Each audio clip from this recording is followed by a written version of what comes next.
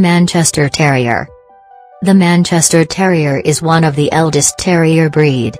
According to the American Kennel Clubs, it is represented by two varieties, the toy and the standard, officially differentiated only by the size. But in its native country, the Manchester Terrier is one breed and the toy variety called the English Toy Terrier, black and tan, is another separate breed. To make a long story short, it is necessary to conclude that this breed is old enough to collect a bouquet of facts about itself. Many people think that Manchester Terriers are small versions of Dobermans. Au contraire. Louis Doberman used Manchesters to breed the larger Doberman, and miniature pinscher experts say their breed has no shared heritage. Manchester Terriers are considered by many to be the oldest of all identifiable terrier breeds. They are mentioned in books dating back to the early 16th century. Manchester Terriers served an important function in England. In the early 1800s, sanitation was poor and rats were a health menace. Rat killing was a popular sport, and an enthusiast named John Hume reportedly crossed a whippet with a black and tan terrier to produce a dog that would excel at it.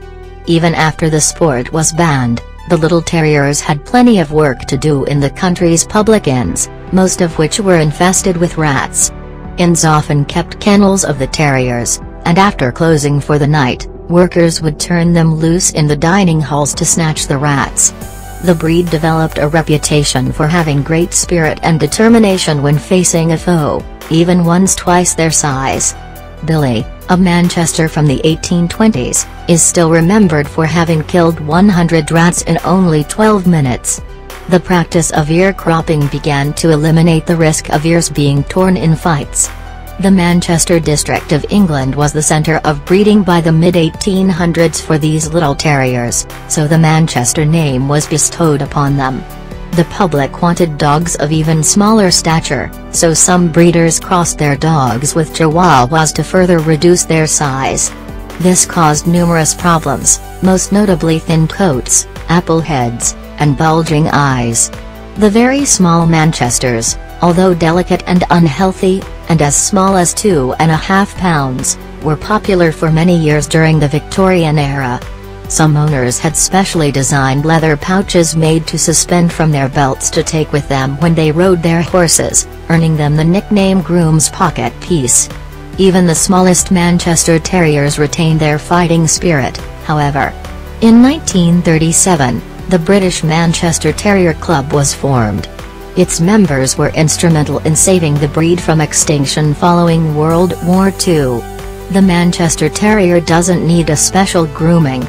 Its short, silky coat is easy to care for. Occasional brushing and wiping down with a slightly damped cloth is enough to keep it in shape. Bathing is particularly based on necessity. The breed's teeth need much attention though, since they need regular brushing.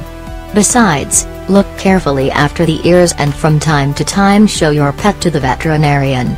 The toy Manchester Terrier is less than 12 pounds, with the standard weighing over 12 pounds and under 22 pounds. Overall, Manchesters are slightly longer than they are tall.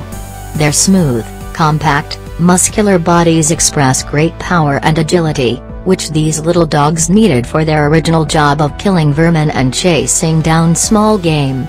The Manchester Terrier is a very smart dog and learns everything fast. But there's always a fly in the ointment. It is stubborn and needs a kind but consistent and firm master's hand in each training. Repetition and consistency are absolutely useful. Motivation is the key to the success. The handler of this breed has to be a leader, dictating limits, rules and boundaries for his pet. Socialization along with trainings must be started from the very cradle and last all lifelong. The Manchester Terrier needs lots of exercising. Along with everyday walking, it likes running and will be hardly tired.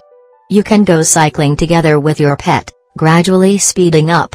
This dog also likes playing catch and agility exercises. The great advantage of this breed is its adaptability, as it will feel itself equally comfortable in a city apartment and large house.